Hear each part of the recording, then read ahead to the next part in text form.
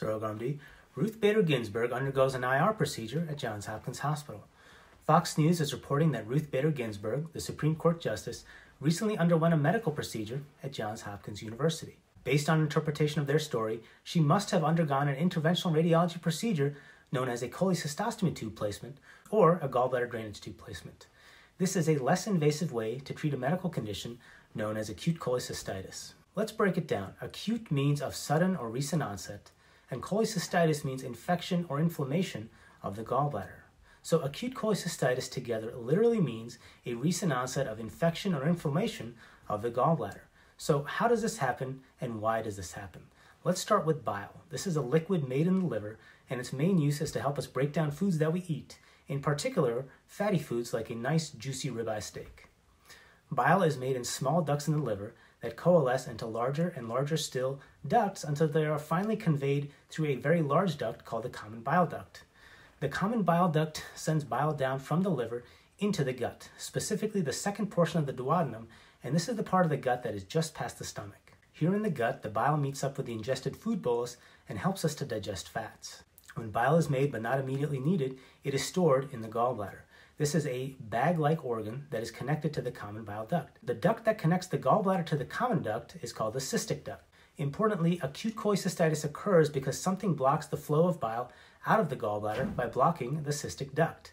Most of the time, this is due to a stone that gets impacted or stuck in the cystic duct. It can also be due to abnormal thickening of the bile that can occur in patients that do not eat for a prolonged period of time. Rarely, it can be due to a tumor or some other process invading into the cystic duct and blocking it in that way.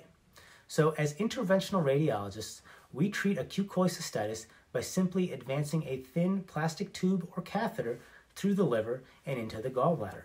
In this way, we're able to drain the infected bile outside of the body into a gravity drainage bag. This decompresses the gallbladder and relieves the obstruction, and this allows the patient to improve without needing surgery. So what happens next, and what will happen next to Miss Ruth Bader Ginsburg? So there are several options. One option is that when the infection cools down, she eventually has her gallbladder removed surgically, and this is the definitive management of acute cholecystitis, known as cholecystectomy. Sometimes the patients come back to the interventional radiology service, and we check to see that the bile is flowing normally from the gallbladder into the gut. If this is the case, we actually consider removing the tube at that time, and this will solve the episode of acute cholecystitis. Unfortunately, there is a risk of the process of acute cholecystitis returning. Therefore, we weigh out the risks and benefits and come to a decision along with the patient and the patient's family. For some patients, we do have to leave the tube inside the gallbladder indefinitely. The patient will simply return every 2 months for an exchange of their tube. Lastly, I want to mention there are some novel ways of treating the gallbladder without surgery. One method is when interventional radiologists use a technique known as cryoablation to coapt and occlude the gallbladder. This is a treatment where we take a needle and literally freeze the gallbladder until it can no longer fill with bile. It's important to note this treatment is in a research phase, and IR physician scientists have been able to demonstrate safety and clinical success in small groups of patients. So there you go.